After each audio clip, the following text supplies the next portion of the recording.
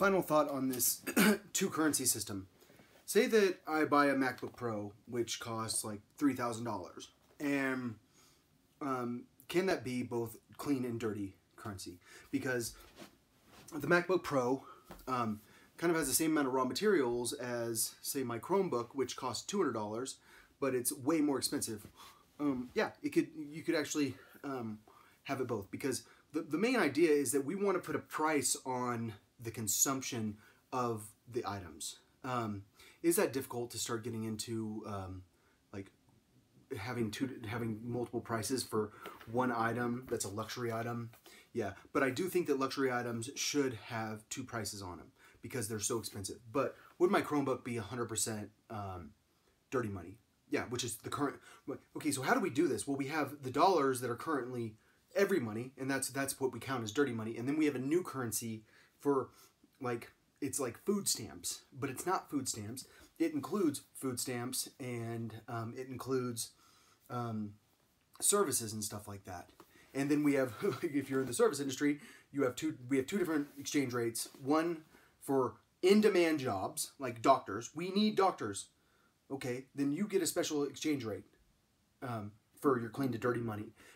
But we don't have. But say that you're a lawyer, and we don't need lawyers anymore. We don't need as many lawyers. Then you get a different exchange rate. Similarly, okay, so when we're talking about these things, say that I have a guitar that sells for $4,000 because it's a person that, in a sense, is doing a service because they're working very hard making a Collings guitar that is the most beautiful sounding guitar of all time, and they deserve to be able to sell it for people that have a lot of clean energy money. So would they be able to sell their Collings guitar for both clean and dirty money? Yes, because of the amount of service that's involved with it. So I realize that we're starting to, like, we're getting into a very difficult area, which I feel like there's gonna, like, we're gonna have to have people that are saying, here's the minimum, here's the required dirty money for your item that you're selling. For this, this requires $600 dirty dollars, but everything else can be paid for in clean dollars. But that would be like all computers. Like all computers that are under $600 require dirty money. Okay, so I realize it's complicated and it's very difficult to do this, but I also think that this has got to be our solution for a new economy. I know that you guys are pissed about me talking about the history of inventions today, on a day that I invented a new type of economy, and I don't think that's a coincidence. I think that's because it's important to get across this notion that you should see where all the inventions came from, because you should appreciate us, because certain Asian countries especially have this notion that we're the problem, we're not, that we're not part of the solution, and that they're the solution, even though they haven't invented much at all. But it's hard to get that across to them, because I don't know why it's so hard to get across to the Chinese that you don't understand us, especially because you don't understand our history, because no one understands our history, because we have a fake history. The history that goes out to the world about the history of the world, complete crap. That's why the Dark Ages existed. That's why the Bibliotheca Alexandria burned down, because a lot of history was erased. That's why you don't fully comprehend us.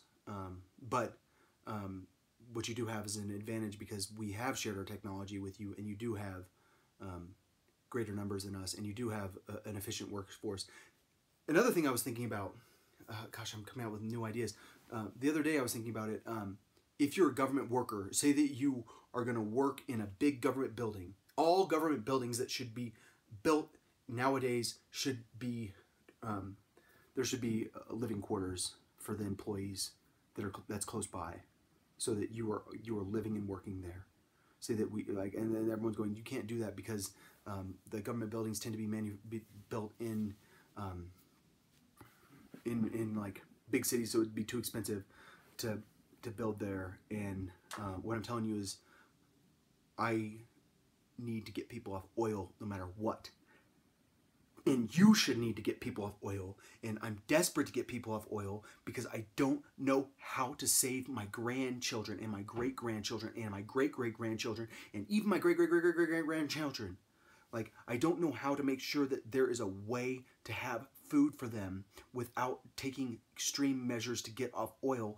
And that part of getting off oil is planning like college campus style work environments where you work right down the street, where you can walk there.